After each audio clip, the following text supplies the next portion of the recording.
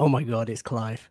Welcome to Don't Latte start. Firm and Coffee with Clive Palmer. Clive, welcome, my friend. How are you? I'm fine. How are you? I'm good, man. I'm good. I see you've had a fresh haircut. Likewise, we Yeah, sent each other the memo. I can't. I got some big meetings today at work, so I can't turn up looking a bit rough. You know what I mean? So, I like it, man. yeah. Game recognized game. I like it. I like it. Well, look, thanks for joining. This is a new type of feature short chats with well respected Arsenal fans, writers, podcasters, whatever you want to call it. I want to get your thoughts on whatever's topical about Arsenal. And of course, Clive, Edu has been hitting the sort of news with his comments, his interview that was aired yesterday on Sky Sports. But before we look at that, I want to just talk about the window. And it's an important window for Arsenal because we need to climb the table and we've done some really good business. So, without further ado, I'm going to basically share my screen as I do normally. And if those of you guys who are watching, please do drop a like on the video and subscribe if you're new. So, first of all, I want to go back to a couple of quotes, Clive, if I may, that Mikel Arteta made before the start of the transfer window. And you can see them on screen, but I'm going to read them out to you and for the sake of anybody else watching. Mikel basically said, look, now that we've cleared the deck, we have to start adding top quality pieces that are not necessarily 18, 19 or 20 years old. And we're going to do whatever it takes to get better in every department this summer. He then went on to say, not only the age group, but in terms of quality, in terms of leadership, in terms of goal threat, in terms of the physicality of the team, we need to improve. So there are a lot of areas. Going into the window, Clive, did that give you excitement? What were you hoping for this window? Is it boom or bust for Arsenal? Tell us about that. No, I think it's just layers. I always think back to the most painful moments, right? Painful moments drive your strategy. So there's also been a strategy at Arsenal where we tried. I think we suffered. I've used it before this term. We suffered from status anxiety. We weren't sure where we were. So that's when we got the Williams and the Louises and the Socrateses, the short-term fixers to see if we can keep us up there, see if we can nick ourselves back into that top table. It didn't work, right? We were left with older guys, big money, poor motivations. I called them squatters on the podcast, right? And that's a bit mean, but when you're in London, and Edu basically said it, didn't he? When you're in London and you're comfortable and you don't have to win, you're not at Chelsea, you're not at City, you're not at Liverpool, where if you don't win, there's trouble. You're at Arsenal, you can just pop around into Highgate, go to the coffee shops, and get your catalogue out, looking at your next house in Dubai and buy it based on all of our money, right? So, and for those who listen to me, I've been on this for a while. So when we obviously turned a page in our strategy, something changed. And basically, it felt to me that between Edu and Arteta, they started to upward manage and really drive what we're doing. But to do that, they had to, another one of my terms was blow it up. And they had to get rid of people to create room. And that getting rid of people is expensive. It's expensive. Contract cancellations, loaning, getting people out the room to create room. If you look at our squad, we had a massive wage bill, but very low squad value. So the first phase of the project is, okay, let's clean up a little bit, but let's increase the squad value by buying under 20, 23 and under, high potential. We may have to overpay for some English guys, but that's the way of the West. High potential, increase the squad value, lower the wages. That's very important. Transfer fees can be amortized over 4 years. Wages are off your bottom line in that 1 year, right? So when I saw that first phase with the 6 from last year, I'm thinking, yeah, this is great. This is great. But FK, mate, we are both nerds, right? So seeing these sort of strategies and projects is not new to me. This is just smart, high performance team building, smart renewal, smart building, smart wage management, smart cost culture. You've got to have your revenues to your wages linked in a much better way, right? So just normal stuff, right? So I understood it. So I was quite comfortable with it. Some people thinking primarily about results, but you have to see beyond that, because our results have always been up and down over the last half decade. This is about making this much more sustainable at the top table, which we haven't been. So so I saw this phase, and then now the next layer. What's the next layer? Right, the next layer for me is now managing those darker moments. The Brighton, the Palace, the Newcastle, the Spurs, the Southampton. Oh, don't remind us. What was missing? Was it talent? Was it mentality? Was it squad depth? Was it goals? Probably a subset of all of these things. But what can we control? We can control quality. We can control mentality, adding a level of experience. We can also keep redefining and restating how we play. So I find it quite interesting that most Arsenal fans are quite excited about the signings. I ask myself a question, why is that? And I'll tell you why it is. Because we all know how we play. So when you see a signing, you can see how they fit. You can see how they fit into the plan, where they're going to play, who the competition is, what their technical and physical level is, because now we can see it. We can see it laid out, right? So this is a key moment in the project for me. Transparency drives unity, right? So when we all can see, we're more likely to agree. When we all agree as fans about what we're trying to do and achieve, I'll tell you what that does. That I used the word in the podcast yesterday, I used the word weaponize. It's the wrong word. What it does is it uses the one thing that's been used against us, which is division of fan base, and brings unity and connection. And suddenly something that divided us, something that brought us down, something that brought discourse, has now been turned and flipped into something that's absolutely massively powerful. So the power of the online fan base, the power of the global fan base, if you offer them transparency, now they become unified and they can be not a weight, but a driving force. Do you see what I mean? And something that can really drive the project behind. So this is my big thing. So let me give you examples of transparency. So FK, what's happening right now? What's happening in the next couple of weeks? We're getting the Amazon documentary. Bang, gonna land. We're getting the Hale End, you may have already landed already, but we're getting the Hale End documentary. Full transparency. So Amazon, warts and all, 1 year. Hale End, what happens at the academy level when someone gets released? What's the project? What's the strategy? What's the plan? What's the culture? Bang, it's coming. These interviews, transparency in the US. Look at the fan engagement in the US. Look at the journalists in the US. Look at the fans being able to ask people questions in the US. This is transparency. So we can all see this now. And if it starts to fit, we go, this is really good. And we become engaged. Again, you want to know why? If you say to me, okay, Clive, what are you talking about? I say, well, try and get a ticket for the Emirates Cup Saturday morning. If you want to know about engagement, you can't get one, right? Leicester at home. Want to know about engagement? You can't get one. So it doesn't matter what I say. You can't. I always say you can't fool people. People can smell it. They can feel it. They can see it. They want to talk about it. They want to be there. They want to be in the pubs. They want to stay there longer. It's all part of the overall project and program. That's not bad for one question, was it, FK? It's not, mate, you nailed it. I'm just sat here in patience. I think I tweeted to someone before saying, I hope I remember to speak when you stop, because I'm just in awe of what you're saying.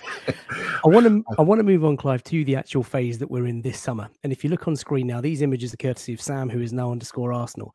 There are a couple of players we've signed there. There are a couple of players that are existing players that we're looking to do contracts, and we'll talk about them in just a second. And there's a couple that we've missed out on. So you can see Rafinha and Lisandro Martinez. But I suppose the overall question here is, how do you think this window has gone? Because obviously we were expecting William Saliba back. We signed Marquinhos, a young player. Trusty, we had from the US anyway, but he's just been announced on loan to Birmingham.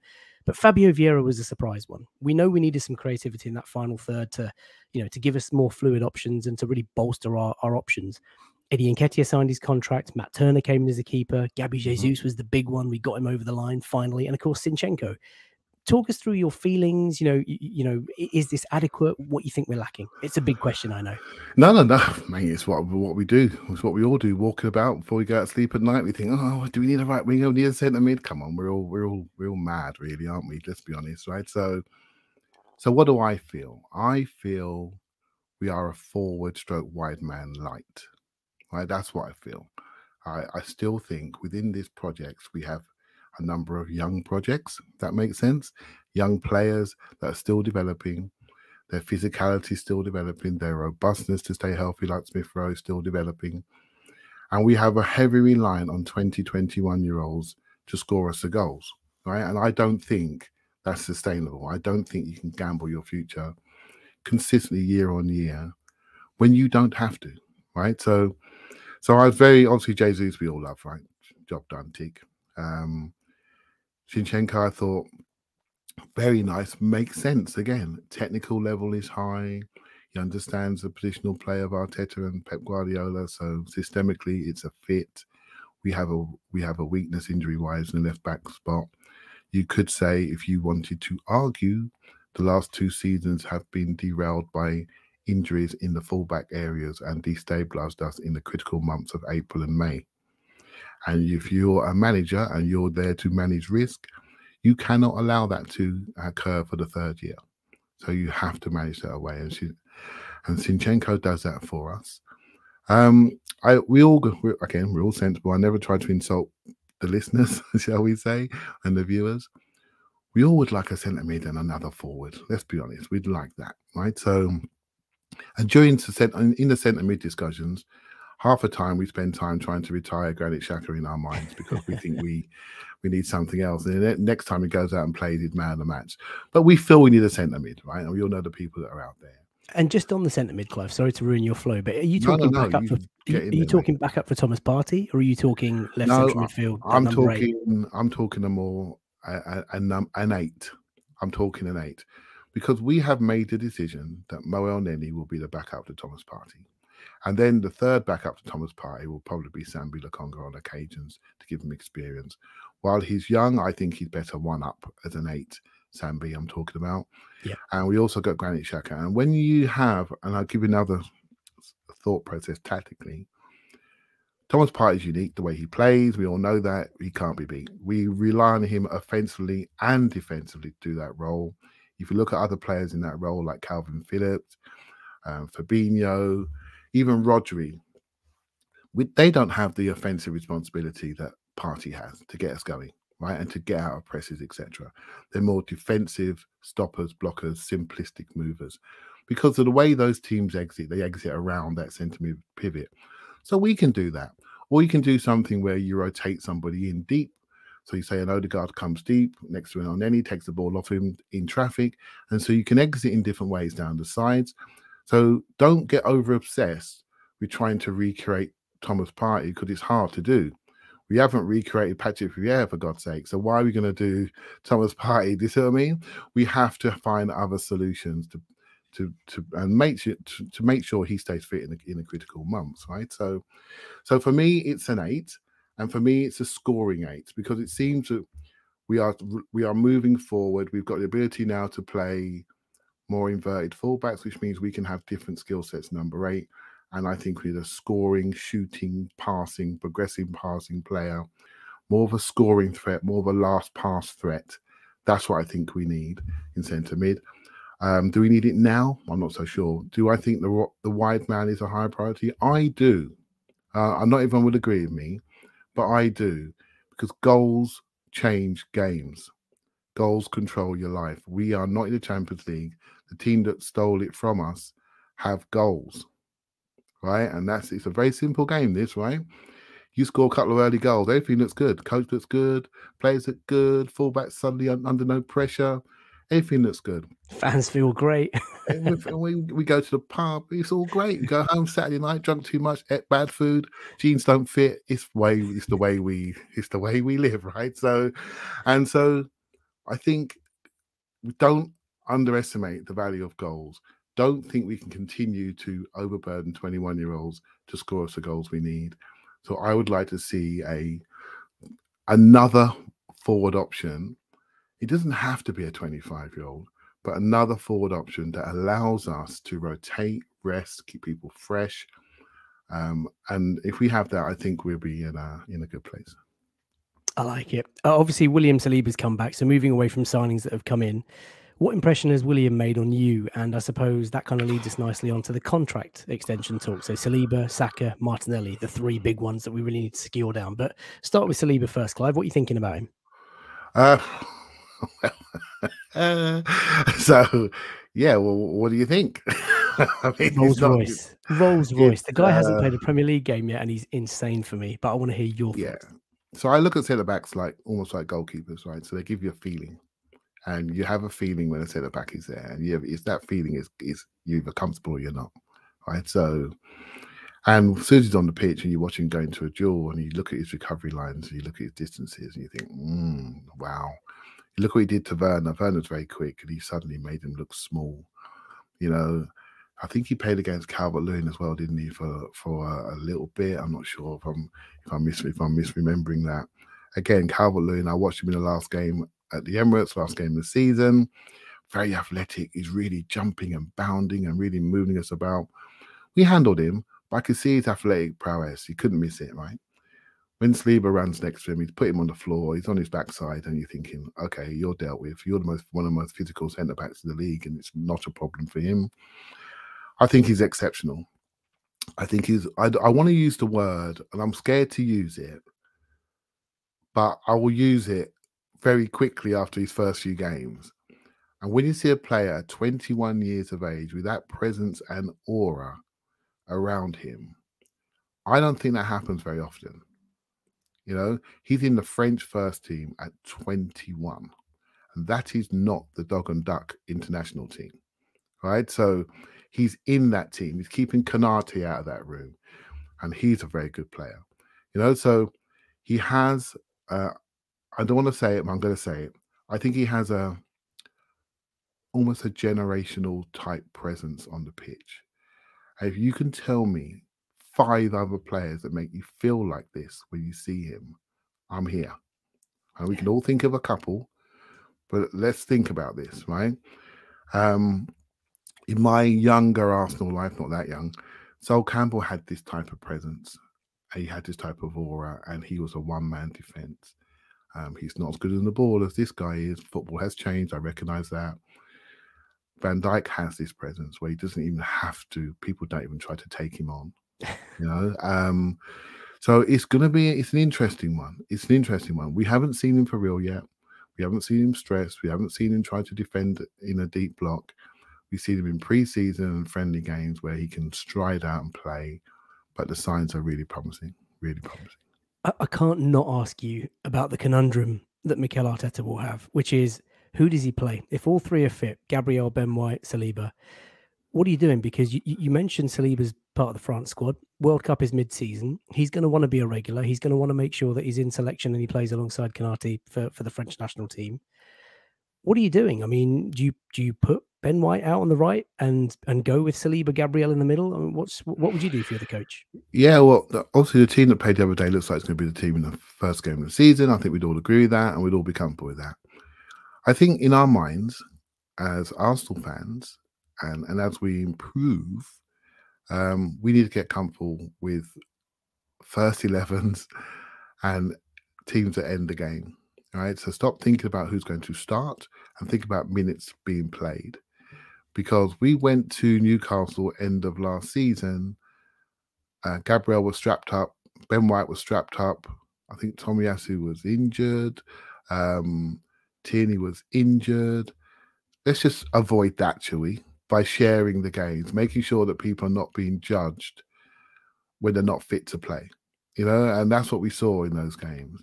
So we have an opportunity to rotate people, keep people fresh for the moments that really matter. There will be instances, injuries, bookings, suspensions, all those type of things. We can cope with that better if we have better players. So as fans, we have to get comfortable having better players and stop picking first 11s, right? Because the way the game is going now, and in particular the substitution rule, it's about the group. It's about the 15, 16 players and having them at the right level. And then you have 3 or maybe 5 youngsters that you underpin into your cup competitions, etc. That's what we need to get to those 22 outfield players and 3 goalkeepers, which we've been told about. Again, transparency. I'm not being clever. They've told us what we want to do, what the squad depth is going to be. So we just need to make sure we have the versatility and the quality depth to manage those positions and manage that squad and all the competitions we want to stay in. Because last year, my thought process was, I don't want to see the Europa League because we can't manage it. We can't get a good league season because we need to focus on that to lift ourselves back up and hopefully nick a top 4 place. Didn't quite work out, But can you imagine where we'd have ended up? We had the Europa League last season. We were already limping over the line as it was, right? So we have more competition that we can deal with. So we need these players to deal with the multiple competitions that I want to see us do better in. And that, of course, further reinforces the need to sign up some of our younger talent. Bukayo Saka contract conversations ongoing. William Saliba, a couple of years away. Martinelli, 2024 as well, another contract expiry on the horizon. I want to move on to the departure lounge, if I may, as I've sort of called it on Late Night Lattes on this channel. That's one of my sayings. Yeah, you can take that one. You can take that Thanks, one, mate. Thank you. But basically, look, Mikel's been quoted as saying, look, the squad isn't complete yet. We've still got things to do. And on your screen now, again, courtesy of now_Arsenal, we have what looks like a lounge. So Lucas Torreira, Nico Pepe, Maitland-Niles, Bellerin, Mari, Leno, who looks like he's closest to leaving, and of course, Reece Nelson. When you look at this selection of players, Clive, are there any that surprise you that they're even being talked about?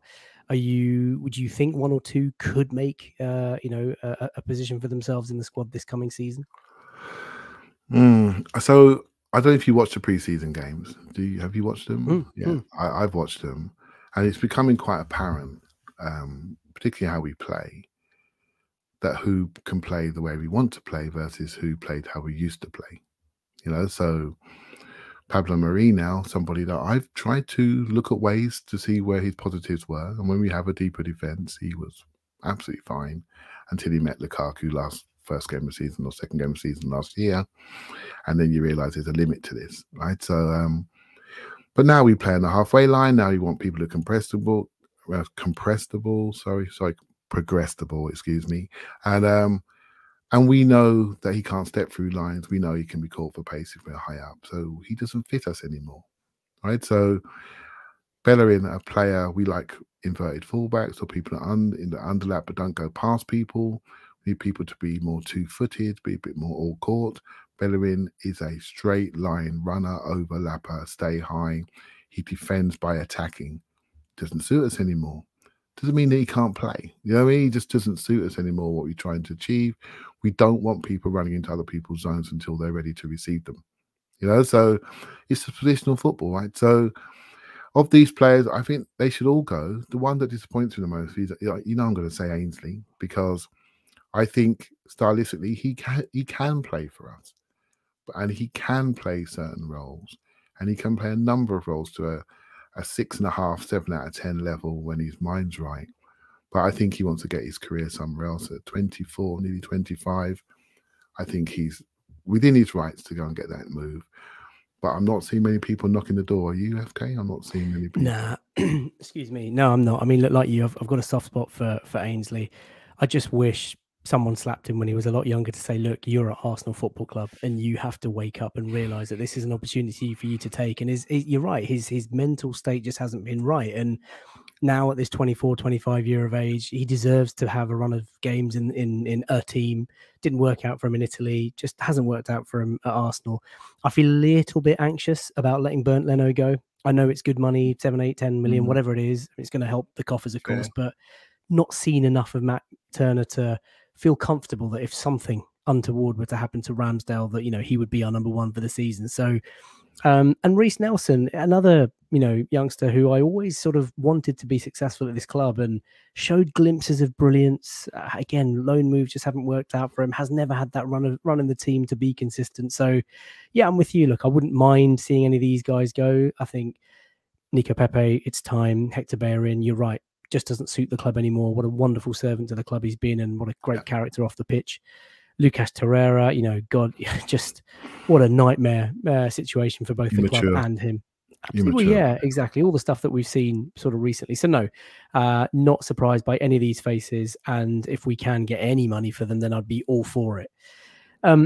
Focusing on pre-season so far, you mentioned the games, Clive. We have been pretty impressive. First of all, what does pre-season mean to you? Should we take any pride out of these results, or is it fitness, sharpness, familiarity, combinations, etc., etc.? Talk to me about your thoughts on pre-season first. And of course, you mentioned Emirates Cup this Saturday, 12:30 at the Emirates against Sevilla, our final game before the start of the season. Yep, I shall be there. So I love pre-season, and I always go to the pre-season games. It's almost like, I'll give you an analogy here, right? You remember on election night when we select a new government, sometimes on that night when the politicians go for interviews, they're the most honest they actually are. It's almost like an insight. On that night, one night only, you get a bit of an honest view about what's really happening. I honestly feel with pre-season, you can see things in a more relaxed way without the stress of the result. So you can see people's performance. You can see what they like to do, what they don't like doing, what they come back from pre-season, from their holiday, sorry, and what comes naturally and what they have to work on. And you can learn about people if you're looking really closely. So I love pre-season. I'll give you an example. Like, so Ben White, and I like him. Not everybody does, but I like him. And I went to the Chelsea pre-season game and last season, and I watched him closely. And I watched his feet. I watched his presence. I looked at how he won the ball in the air, how he moved his feet very quickly across the ground to get up in the air quickly. And then he had his first game against Brentford, and everyone was saying, he's rubbish, he's not going to make it, he got bullied, he got this. But I saw in pre-season exactly what his abilities were against a top defense. He just had a bad day, right? So, and I could articulate that. And guess what? He settled in, and he's been absolutely fine. And he won't be, but if he was our captain, I would be fine with it, right? So, I think he's a really, really good footballer that's multi-positional and has got a really strong spirit and really wants to fight for this club. Another time in pre-season, I learned something else. Remember last pre-season, Granit Xhaka was off to Roma. It didn't quite happen. Yeah. And everyone was a little bit angry with him online. Went to the game. It might have been a Chelsea game again. And I'm thinking, oh, he's not going to be very popular. He warms up along the sideline and the crowd gave him a standing ovation. And I thought, you know what, mate? You learn things in pre-season. The view you see online is not always the view you see in the stadium. And there is other people's thoughts that you have to bring into your own thinking. And sometimes you see this in pre-season with a different crowd, different people, and a different view. When the stress of the result comes along, everything changes, right? So I love pre-season because it tells you about the atmosphere of the club, where we're going, the cohesion, the synergy, relationships in the club, how people are getting on. You see people move positioning, and you see experiments. Do you see what I mean? So to me, I gain a lot from it. Maybe because I'm a podcaster, it helps me. But in general, I take it for what it is. But I really do look at it closely and enjoy it. And to be fair, I mean, what an opening 45 minutes we had against Chelsea. Now, I know Chelsea have got their problems and they're not going to be lining up the way they did against us. So they're going to have better players, more defenders, blah, blah, blah. But I was really impressed by how intense, the intensity of our game, the way we were organized, that we were moving the ball around fast, the players looked sharp, quick, agile. I just thought, wow, yeah, I know it's only preseason, but like you say, you look for things, you look for signs, you take things away and think, right, do you know what, that we look really good. And if I suppose I want to say, Clive, that we look really prepared, and I'm actually looking forward to going to Sellers Park next Friday. Cue a 3-0 defeat, but forget that. What positives can you take out of this particular preseason? Well, being prepared day one is something that we haven't done for a while. When the kids didn't get on the plane to go to the US, I'm thinking they're really focusing on preparation. Those training games, they want adults in the room in those training games, and so you're playing against each other at a higher level. We haven't been prepared for a while, and I think, and I've been one that says I sometimes dismiss those early games until the transfer window is officially closed. But this year, with the early start to the season, the amount of games we have in August and September, you can't do this. And some of those games are very winnable. I've never been more keyed up for a first game than I am this year. Because if we win it, we can get on a roll. You could really get on a roll and dictate us and really position ourselves for the season. So I think there's opportunity here, and I've got no issues. I think we're going to be fine at Palace game. And if they beat us, fair play to them, right? No, seriously, fair play to them, because we're ready. No, we are ready. When that team sheet came out at Brentford last year, our hearts all sank. We had the COVID issues, we had the injuries, Saka back from the Euros, he was on the bench. We weren't ready. All our transfers weren't in the building. The same players that were playing that we didn't really want to play. We weren't ready until we played Norwich that first game in September. That's when we were ready. That's when the season started. So being ready is important. The rest is down to us and our ability to execute. But I feel more confident in our approach this preseason. Last preseason, I'm not sure we won a game. I'm not sure we did. So this preseason, here we are, winning games, looking good, playing well, smiling. I'm liking it. I'm liking it. I like it too. Last couple of topics, but I can't not ask you about Edu. Obviously, yesterday or the day before, you did an interview with Sky Sports Yeah, talking about the project, the transparency that you talked of, the examples of players and why he's not maybe signed them based on ego and profile and all that sort of stuff. But he also talked about winning and how, yeah, he was asked, what do you think the objective of the club is? And he said, you know what, it's going to sound funny, but I want us to be winning things and getting back to the top. And of course, he's a former Invincible. He understands the club. He knows yeah. what it takes to win. A, what did you make of the interview? And B, lead us into your expectations for next season, Clive. How would you define potential success and what would be a failure of a season, if I can be so binary? Yeah, it's okay. And I probably won't answer your question, but I'll answer one question that I normally do answer the questions that I like. So basically, I think the interview was fantastic, right? But I'm a middle-aged man. I'm mature enough to listen to that and take it and take the information. I'll give an example, right? So the Rafinha discussion that he had, he said, "Oh, I spoke to Deco, and I said, look, what's the score?" And he sort of said, "Look, he wants to go to Barcelona, but he said, I'll keep us in touch."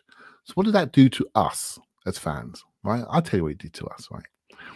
So we see headlines saying Barcelona first choice, Chelsea second choice, Arsenal third choice. We see bids going in 50 million. Oh my goodness, what's going to happen to Saka? Let's do a video on him. Let's do a video on Rafinha. Let's do a scouting video. Let's do a video on where Saka could play. Is he going to play left wing? Is he going to play left eight? He sent us all into an absolute frenzy, and I sort of myself included, by the way. So and let's get the data out. Let's get all these threads out. So Adam will do a nice thread, and Scott will do a nice thread. When it comes down to it, we love this. We absolutely love it, and we draw conclusions from it. And I thought the transparency Edu gave was really, really good, which was so matter of fact about what happens with your agent contacts. And sometimes you have to take this information and be mature enough to say, okay, what does this mean? It doesn't mean that we're scattergunning everywhere. It's just football. It's just just buying players. It's just you need to do it with relationships. You need to make sure you're in the room. And we are now in the room. Towards the latter Wenger era, we were not in the room with the right people. You don't forget, FK. I know you were there. We were not in the room with the right people. Agents weren't talking to us. We were not on our game. We were not on our game. And now we're on our game. Our talent ID is top. We got people in the room talking to the right agents, to the right people who own the right players. And we've since Raul's gone, I think that's improved significantly. Massively. Right. So there's a change, right? So yeah, I thought Edu interview was fantastic. He's a Six Sigma guy to me, nice lean guy. That's what he does, and I can see his project management strategy. And it's like, okay, let's see where we go, right? So he made sure that everyone knew the roles, responsibility, the accountabilities, the alignment, decisions were shared. Yeah, I thought it was really, really good, really, really good. Did I answer everything there? Did I miss something? Kind of. I'm going to probe further by just talking Yeah, about the comment that he made about winning. And of course, look, we know that we're 3 years into a 5-year project, and they talked about this project some time ago. The aim now must be to get back into the Champions League. But next season for you, what are you expecting us to do? Like, if you're CEO, if you're Vinay, what are you saying? Right, Mikel, this year you've got to get this. Well, again, he said this. You can tell he's a corporate guy, right? So they said to him, "Do you want to be in the Champions League?" And he straight away looked above that, and he goes to mission statement, and he says, "What I want to do is to invest in a team." Paraphrasing here, I want to make sure that we're much better than last year. And if we're much better than last year, then the fact you asked me a question about it's in the top 4, it's going to take care of itself. But it's true and that's what you do. Your mission statement is above the actuals. If you do things appropriately, if you have a strategy and a plan that people can see and feel and pick up, you can sell it to people. You can sell that to Jesus. Do you think we're buying Jesus 3 years ago? Do you think we're buying him if Arteta didn't sign his contract? He's saying, no, our manager is the most important person in the room. There's stability at the top table. That means we can attract the right level of people. Now, I will say this, and people are thinking, yep, well, you took a bit of sense. I'm not sure if I'm quite with you. Whatever they're thinking, I'm telling you now, None of this is received positively if we haven't got a half decent football team. A half decent football team allows us to absorb these messages and take them in maturely. When you got a bad football team, what people do is say, you're talking rubbish, you're talking strategy, you're not talking actuals, because we've got Lichtsteiner at right back. Do you see what I mean? And it doesn't matter what you're saying in the mahogany rooms of Arsenal, if you got Lichtsteiner at right back, you've got a problem. Do you see? And I think you can't fall upon that. Get your team together and then talk. And to get more people on board. And I'm sensing that. I think they've been incredibly smart, incredibly engaging, but I'm ready for it in my stage of life, right? A younger fan may say, I don't care. I want this guy to go. I want this guy to go. Arteta, you got away at the end of last season. We had the top four. You blew Palace, you blew Southampton. And they're absolutely factually correct. They're factually correct. I could give context around it, but they're factually correct. And so I'm at the Oval and saying we need to make sure that the plan is consistent and we keep doing it. And so far, from where I am in my head and my brain and how I look at football and project management and life and performance management, I like what I see. I like what I see. I love it, Clive. Well, look, a small but very important part of the jigsaw is going to be choice of captain selection. So I want to sort of push you on that because you mentioned Ben White in conversation. Martin Odegaard was obviously selected in our preseason friendly against Chelsea. Mikel Arteta had this to say about him. So again, just going to read it out. Odegaard was always listening, always helping his teammates. His attitude was absolutely phenomenal. That made me think that this guy is putting the team in front of himself, and a captain has to do that always. He thinks about the team before himself. He had a period at the start where he wasn't playing. He was first in training, last to leave, asking the right questions, why he wasn't playing and what he had to do. Did Odegaard's selection at the weekend suggest to you that he's going to be club captain now for next year? And I guess just your overall thoughts on captain. Is it quite a sacrosanct thing to you? Should it be, 5 captains at a club? Just your general thoughts and give me a name. Yes, I thought this is where I thought Emery was unfortunate, actually, with the 5 captains thing, the way that was managed in the press. I thought we made a big deal of it. Again, when you haven't got a good football team, all your processes look poor, right? Liverpool have a leadership group. Everyone has a leadership group. They run the WhatsApp. They run the team meetings. They make sure people are there. They make sure the dinners are there. They make sure the wives are looked after. They come to the meals appropriately. There's a leadership group in every dressing room. It's never one person. Rob Holding is in our leadership group and is an outstanding individual, right? And I question his football on occasion, but I don't question him as a character, as an individual, right? So Lacazette is somebody who I question massively as a footballer, as an individual, a leader of young men. I know for a fact, and trust me, I know for a fact, he was the leader of that dressing room, right? So there are two sides to this. So, and I've read what everyone else has read. Odegaard seems to be the prefect in the room, the absolute golden boy, the coach on the pitch.